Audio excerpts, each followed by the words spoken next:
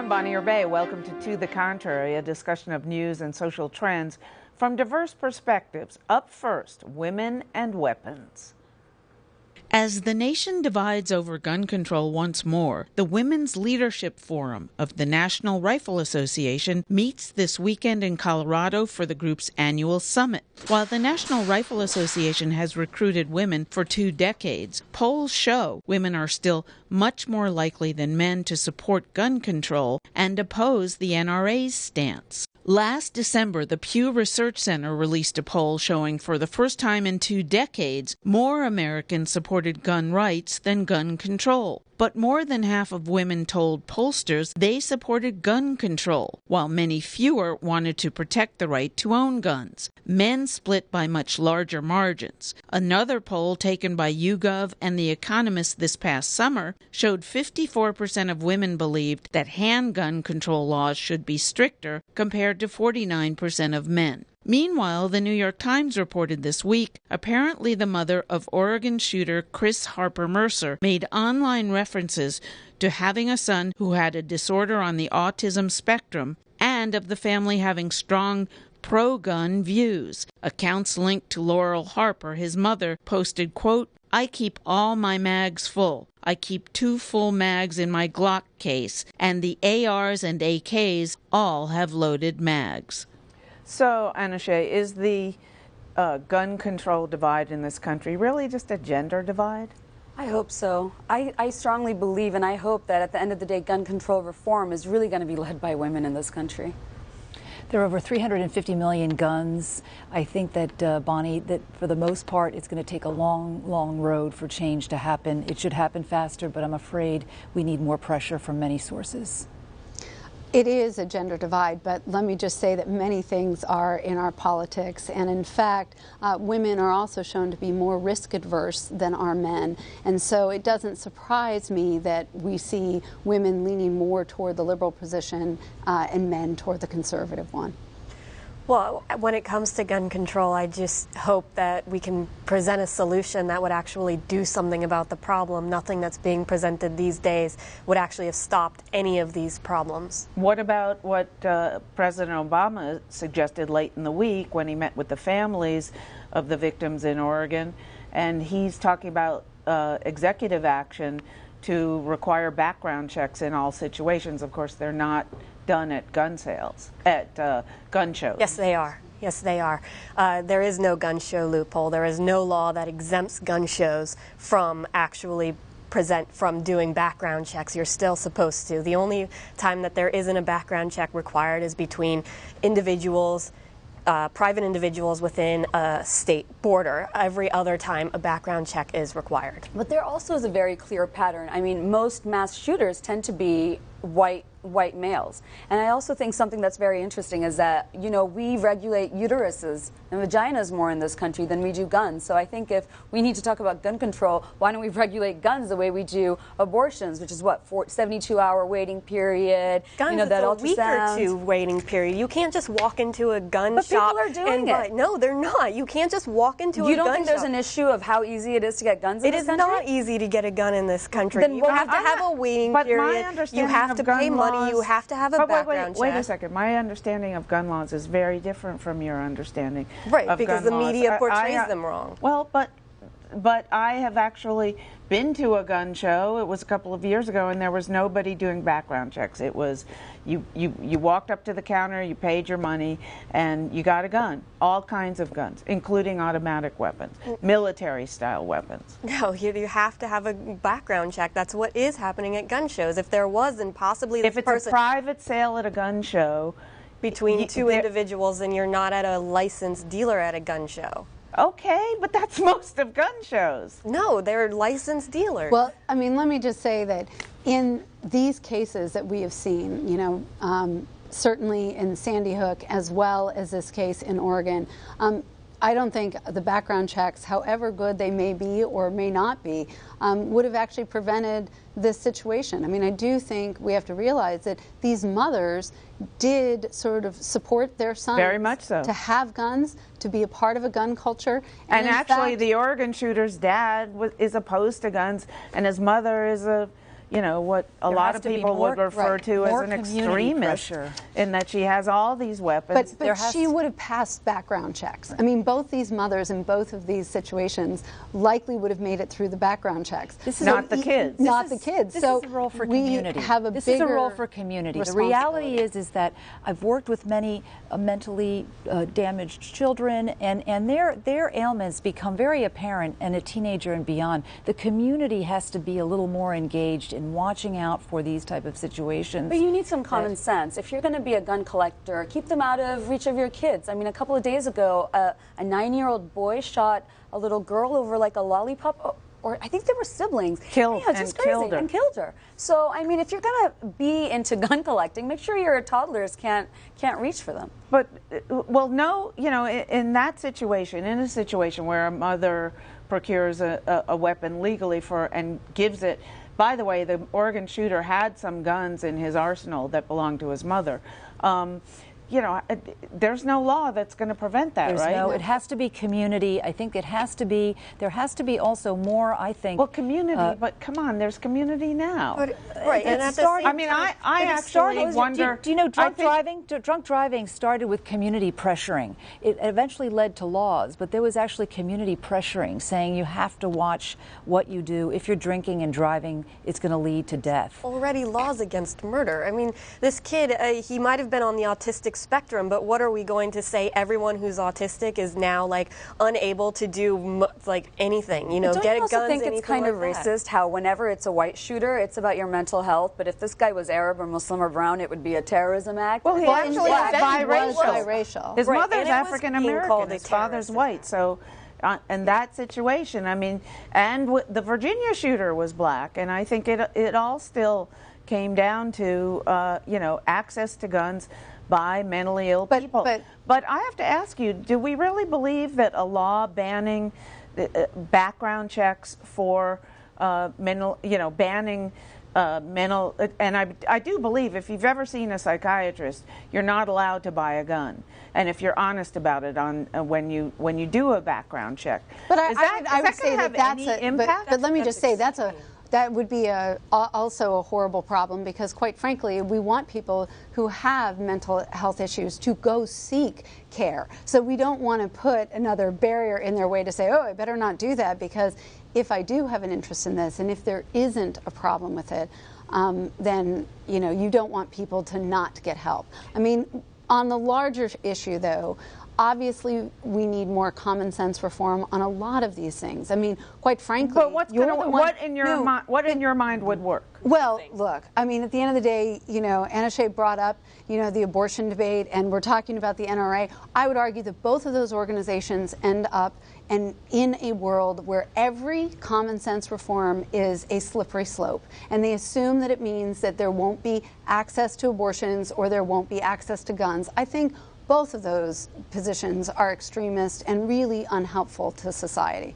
I'm curious why, like you mentioned, community support grew into the anti-drunk driving. Yeah. Mm-hmm. I remember Mothers Against Drunk Driving, which started in the 70s or 80s. Right. Why isn't there Mothers Against gun violence? There is. I actually follow them on Facebook, and they're great. Okay, good. But I also think, I mean, more than that, I think that the NRA lobby, I mean, we are becoming desensitized. You would think that there would be so much gun control in legislation after Sandy Hook. Look where we are today. There was a shooting last week. There's probably going to be one next week. I mean, well, there have been two, at least as of the 274th day of this year, which was a week or two ago, there were 294 mass shootings. And did you see the chart that Obama asked journalists to do about deaths for Americans on terrorism as opposed to gun control? I think the difference was it was like 310 deaths to terrorism and 350,000 deaths for gun control. And yet at the same time, gun violence is at a historic low and has been down since No, actually, murders are way up. Murders are what gun-related murders are way up. But this is also about our society. It's not just about the guns. I mean, I think one of the things that is real is we are still dealing with, you know, economic problems in this country. There are many people out of work. There are so many ways in which our society right now is distressed. And I think guns are the answer to some. To your point, that relates to mental health. We're out of time on this, but thank you very much. Let us know what you think. Please follow me on Twitter at Bonnie or Bay. From the gun debate to crying in the Shark Tank. Investors on the reality TV show Shark Tank are known for their candor with the entrepreneur contestants seeking funding and partnerships. But this week, the show entered the debate about working women. That when one of the star financiers, Barbara Corcoran, chastised a female contestant for crying in front of the panel. Mickey Bay became emotional when she did not secure a deal for her company. Corcoran told her she was giving away her power as a woman when she cried publicly. Bay disagreed, writing online about differences in how men and women are perceived at work. Reaction to Bay online has been generally positive, but critics say it isn't about gender, it's about acting as a professional, and tears belong outside the office. So, Ashe, is there any context within which it's okay, from your perspective, for people to cry, women to cry in the office? I think if you learn of a death in the family, possibly, but it's right. I mean, it is about being professional in the workplace, and crying doesn't really suit her. I think she was fine. She was on a reality TV show. Men have cried on that show as well, so, but again, professionalism. Well, is there a double standard, though, where the men criticize the way she's been criticized? Not that I saw, so that does appear to be a double standard. And certainly we've seen Speaker Boehner cry. We've seen, former Secretary of State. But he gets ribbed for it, too. Absolutely. He gets Although, when Ronald Reagan cried after the Challenger disaster, he did not get ribbed for it. I do think people have to be allowed to show a full range of emotion. I think this idea that professionalism means you're an ice queen is not appropriate either. And I would argue that this is really about context. You don't want to have a reputation as being a crier or a yeller or anything overly emotional, but at the same time, there are situations where, sort of emotions are appropriate. Tears are for tragedy. I think in the workplace, one should accept, assuming they're a professional, whatever position, that you're going to be challenged, you're going to have disappointments, and you're going to have successes. And in the midst of disappointments, I think you're supposed to be able to hold your cool, go outside and cry, come back into the workplace. I think it depends. I worked for a really long time at a women's nonprofit, and we would deal with sex trafficking and domestic violence and comfort women testimonies and whatnot. So I think that sometimes it's okay to cry at work, but this is a very specific case. Shark Tank is about the business world, and it was funny because my husband is a big fan of the show, and we were actually debating this, and for the first time I really agreed with him because he was like, male or female in business, you start crying, you really give up your power. I'll bet Barbara got a little more attention because it was a woman criticizing another woman for crying, and you don't see that that often. But I watched that episode, and to be fair, the eyelash extension lady, she wasn't answering the judge's questions. They kind of started like cross-examining her, and she was just like, "Wah!" So it's like, okay, you were clearly emotionally unstable. So it was a ploy in a sense, almost. Well, I felt like she really overreacted. But is there a double standard? Is it worse for women if they cry in the office? I think it is. Although let me just share with you, if a male but are boss, men also way less likely to cry? They are less in general, likely, from no societal question. pressure telling them not to ever cry or show emotion. And I think if a male boss cries in the office, it's probably more unnerving to the staff than critically viewed. Right. I've cried in the office before. I try to keep it to a minimum, but sometimes something has happened, and luckily I've always been working with men who have been like, okay, this is fine, we'll get it together and come back, or take a walk or something. So if you don't have that might be a problem. But again, if I saw one of my male bosses crying, then I'd kind of be like, dude, come on, man. So be a man. No, more of a double standard, but in the other direction. The other way, right. But she writes, the woman who cried, that being too feminine isn't considered professional, yet behaving aggressively and confidently as a female is equally frowned upon. Is that true too? I mean, it could be. It depends on how aggressive you're acting. If you were aggressive to the point of being overbearing, then a man's going to be called a jerk, a woman's going to be called something else, right? But it's an really aggressive thing. Have it hard because it's like either you're too. It's just this whole stereotype that we're too emotional. Remember, everyone was like Hillary Clinton. She's so cold. She has no emotions. Then she started crying when she was like campaigning the last time. And everyone's like, she's an emotional mess. And it's like, what do you want? What do people want, and what is appropriate? But I don't think we should associate not crying with being powerful. I mean, quite frankly, power, when you get into it, is about many more things, which include, in fact, being vulnerable and showing your strength through that vulnerability. So, you know, there are times when it's incredibly powerful, in fact, to have a reaction that no one would expect you to have. That oftentimes can work in your favor in ways that being sort of predictable and cold may not. Is it now? I wonder also in this show, by the way. I mean, the producers, former panelist of ours, was a panelist on Martha Stewart's The Apprentice, and she was told by the producers, you don't get in enough fights, you're going to be tossed off the show. Right, yeah. If you don't start fighting with people, you're too nice.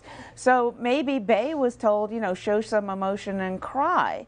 And I just wonder if you really have parents, to watch, if parents should be prepping kids, not about the Shark Tank and not about the show, but just in general, should they be prepping kids, especially girls, do not cry, you know, when you're in an office situation, just what you said, which Stay was focused. quite frankly the one time in my life when I was fired, exactly what I did. I held my tears and I ran downstairs and found, went into a restaurant bathroom and cried. I'm quoting Sheryl Sandberg and other women leaders that say, look, when you're a leader, when you're in a powerful position, show your emotion outside, come back and deal with the challenges by thinking through. Don't get off-put by a disappointment in the office. Tragedy is a different situation because tragedy, everyone can gravitate towards the sadness that emerges. But when you're talking about a business disappointment, I think that was Barbara Corcoran's point. Yeah. And I think that whether you're male or female, women should take heed. Silence is sometimes much more powerful than anything else, words or tears. Exactly. Behind the headlines, the Golden Girls Network. As the baby boomers hit retirement age, many people want to create new retirement living situations, particularly unmarried or widowed women who don't want to live alone. The Golden Girls Network promotes shared living for economic as well as personal reasons. You think that's annoying? She came into my room last night when I was reenacting the gangplank scene from Peter Pan. What the hell goes on at night in this house? The Golden Girls isn't just a sitcom anymore. It's also the inspiration for the Golden Girls Network, which helps middle-aged people, mainly women, find roommates their own age. According to Bonnie Moore, who founded the network, that kind of living arrangement is becoming more popular. About 1 in every 3 boomers is unmarried, and single boomers are mainly women. Women find themselves single when they weren't expecting to be. They don't have the income to support themselves in their retirement, and women tend to be more social and they gravitate towards living together. We do have men registered with Golden Girls Network, and we have no problem with men and women setting up a household together. It just seems to resonate more with women. Moore lives in a Golden Girls arrangement herself, along with 5 roommates. She helps women interested in joining a Golden Girls home and teaches classes on managing those homes. Now there's a book. I just started taking my experiences and what I knew about being a landlord and putting them together so that I would have material each week for my class. And I pulled all that together and wrote a book. Most women who join the network are single, and many are living on fixed incomes. What tends to happen is you cut your housing costs in half. I've had several women who've moved in with me who have been living in apartments, and they were paying $1,600, $1,700 a month. They moved in here and paid $700, $800. And so right there, it's a major improvement, especially when you're living on a fixed income. But savings isn't the only reason why women join a Golden Girls home. The other aspect is the companionship. you're not coming home to an empty house. You walk in the door and somebody says, "Hi, how was your day?" And you have someone to chat with over a cup of coffee, or you just know what's going on with somebody's lives and you can talk about it. And that's an important social aspect of aging, is to have companionship. I like this situation because it saves money, and there are people, you know, sometimes you don't want to be alone. There are people to talk to. But I like the freedom. The only thing I worry about is paying that one bill, and I can go and come and do what I want. Amina Ross is one of Moore's 5 housemates. We're all mature women. You know, everyone has something else going on in their lives, and you know, we share and interchange that. And I like being able to just chit-chat sometimes when I'm cooking or discussing what somebody else is doing.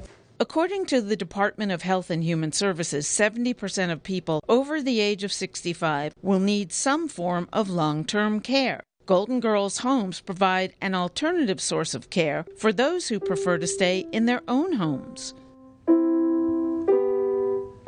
We're still very alive and very vibrant, and I've got another 20 years to go. I don't want to just shuffle off someplace and be forgotten. I want to be part of this community. I really like this town that I live in, and I enjoy my house, and I enjoy the community, and I want to stay here. So is it more of an economic help or more of an emotional help that drives women to join these homes, or both? Well, I imagine it's both, and I think it's fantastic. The reality is that boomer women are in every sort of way not like their parents, right? I think when you look at all of the advertising that's, you know, for people who are getting to be boomers, they all want to be, you know, on surfboards and trekking across, you know, terrain, and they are much more active and much more engaged than I think their parents' generation. And what this really does is afford them an ability to stay in their communities, be engaged with their communities, and have more friends. I think it's great. I think it's great. First of all, I love the Golden Girls, and just the branding itself is like, I want to go live in one of those homes. But you know, when I first moved here from Bangladesh so long ago, I was shocked at the elderly care system in America. I'm like, how can you not take your parents in? Of course, now living here for well most over a decade. American kids don't want to. I mean, it doesn't matter. You know, I know. Also, it's just not feasible. Everyone's working. You don't have the care. So I understand it. But when I first got here, you know, I have to point out that Eleanor Roosevelt, when she retired in New York City, moved into a doctor's townhouse. She had, what, 6 kids? 4 or 6 children.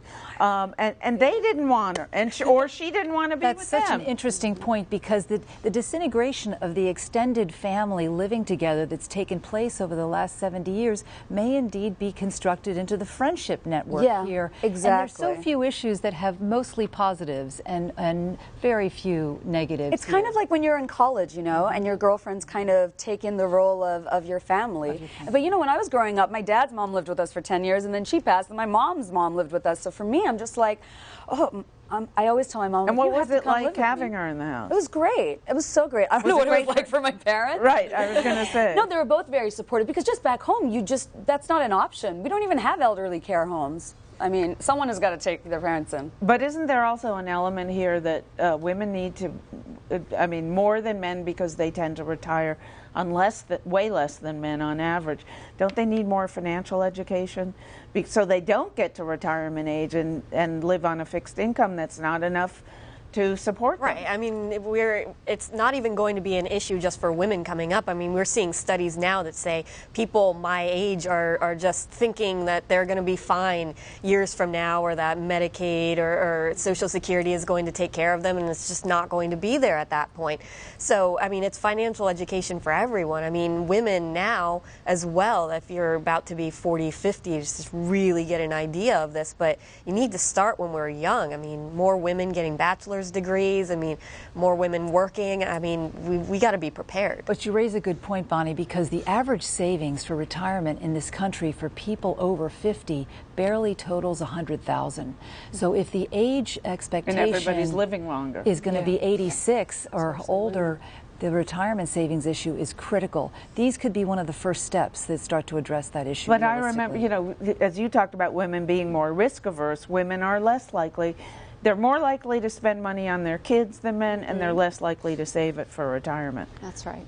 So anyway, that's it for this edition. Please follow me on Twitter and visit our website, pbs.org/tothecontrary. And whether you agree or think to the contrary, see you next week.